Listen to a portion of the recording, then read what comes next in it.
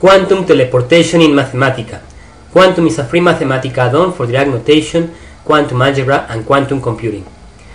Here we have an image from a classical copy or a classical facsimile transmission. To the bottom left, we have original data. That data is scanned without affecting the data. The information is sent to another raw material. We apply some treatment and we have an approximate copy. So we can make copies in classical transmission of information.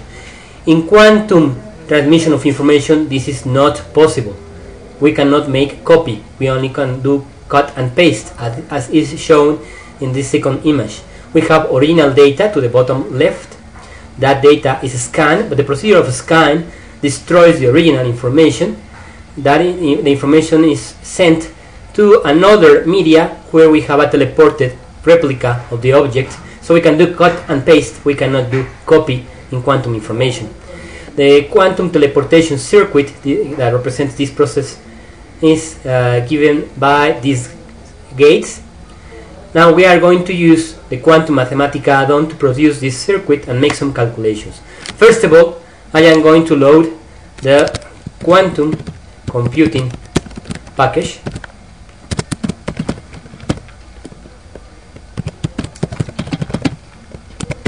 With this syntax in Mathematica, press Shift Enter. The palettes or toolbars of the package appear, and now we are ready to make calculations. For example, a Hadamard gate can be obtained from the quantum computing gates palette or toolbar, which is here. It's in the third row, first column. There we go. This Hadamard gate is going to be in the second qubit. I press Shift Enter, and in this case no calculation is performed. Now to have a plot of that Hadamard gate, I write quantum plot bracket, and then at the end close the bracket, press Shift Enter, and that's a plot of the Hadamard gate, which represents the first Hadamard gate in this circuit. Instead of doing quantum plot, I could do, for example, quantum table form to see the table, the truth table for the Hadamard gate when we have this input and this output. I am going to go back to quantum plot. Now to start to generate the circuit, we say in the circuit that to the right of the Hadamard gate in the second qubit, we have a control NOT gate. To be in the right in the circuit means to be in the left in the algebraic expression. So I go, place the cursor to the left of the Hadamard gate. Now have the template for the control NOT. Between gates, I must have the symbol center dot, which I select from this quantum computing gates palette or toolbar to the bottom left. There we have a dot between the Hadamard and the control NOT gate. The control gate has as a control bit the second one, and the NOT is in the third qubit.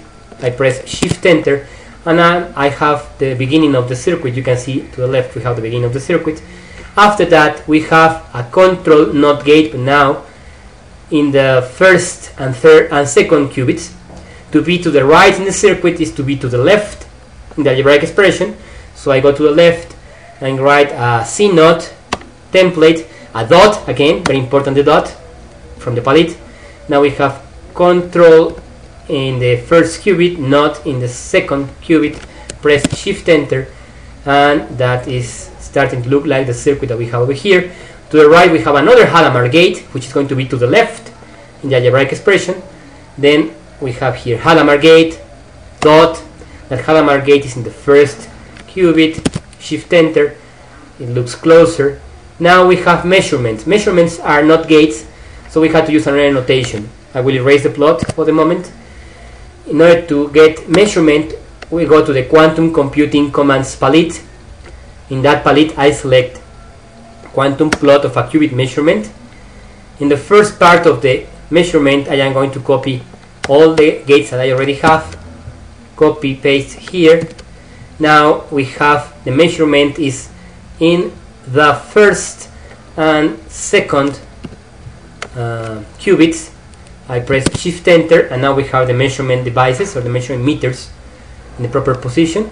I will erase this expression that I will not use anymore.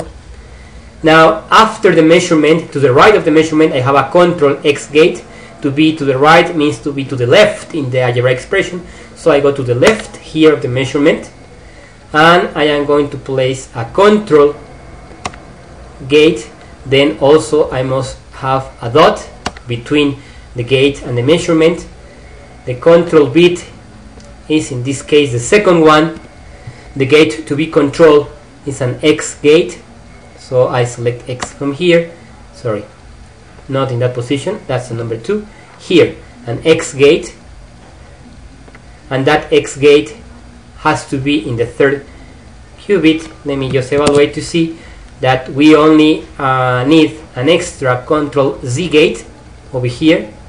So we go to the left of that control gate, have another control gate template, another dot, yeah, right here that the control qubit is the first one, and this is now a Z gate in the third qubit, and now we have the complete circuit. Okay, you can see also that this circuit has 0 and 0 as inputs in the second and third qubits. So that's at the beginning, at the left of the circuit. That means it's to the right in this expression, to the right of the first Hadamard gate.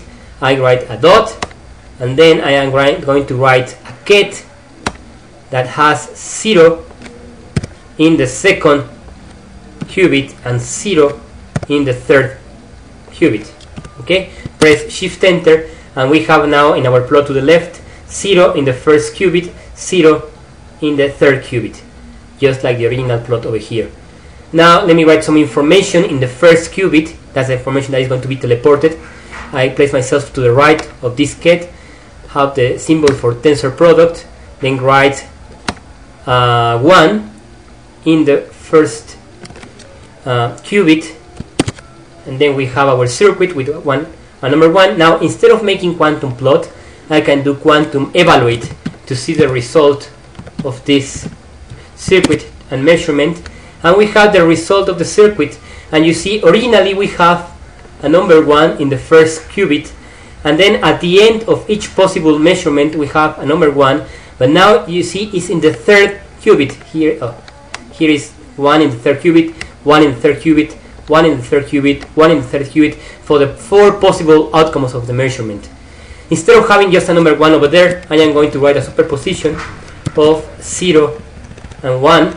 So I write a constant times 0 in the first qubit plus another constant 1, and then we can see that the result of this calculation, I have to minimize this, is that we started with A and B, 0 and 1 in the first qubit, and we finished with A and B, 0 and 1 in the third qubit in any possible measurement. Thank you.